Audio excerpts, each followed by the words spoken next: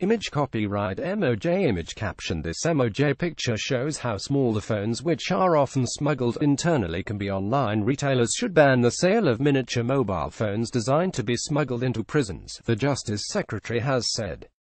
David Lidington said the devices were advertised as being able to go undetected by the body orifice security scanners used in England and Wales.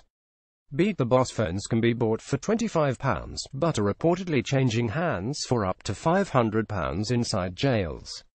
About 20,000 illicit phones and SIM cards were recovered by guards in 2016. It is estimated that up to a third of mobiles found are Beat the Boss phones, the Ministry of Justice says. Some as small as a lipstick, the mini mobiles are readily available from online marketplaces. They are marketed as being virtually metal-free and therefore able to beat the detectors anyone entering a prison must pass through.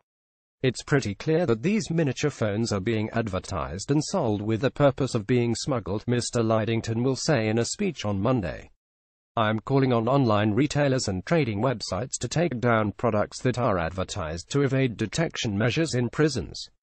Mobile phones, which are banned in prisons, can be used to facilitate more crime and intimidate victims from behind bars, the Ministry of Justice says. It says it has invested £2 million in detection equipment, including portable detection devices, which can be used to find mobiles in prisons. It has also acquired new powers to block specific phones from accessing communications networks.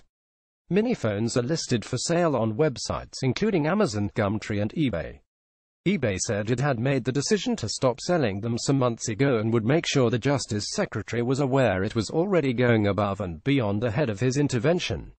The firm said it would continue to manually remove any items that slipped through.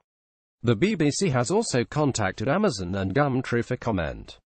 Analysis by Tom Simmons, Home Affairs correspondent. Just as those of us on the outside can't live without our phones, in prison they have become ubiquitous, prized possessions.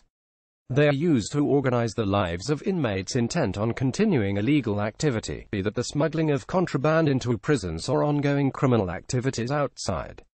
Prison staff can't listen to mobile phone calls as they do legitimate calls that prisoners make to the families.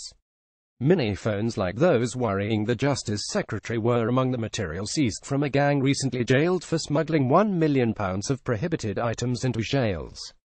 And they're even harder for prisons to stamp out because they can be hidden inside people's bodies, hence the need for body orifice boss scanners.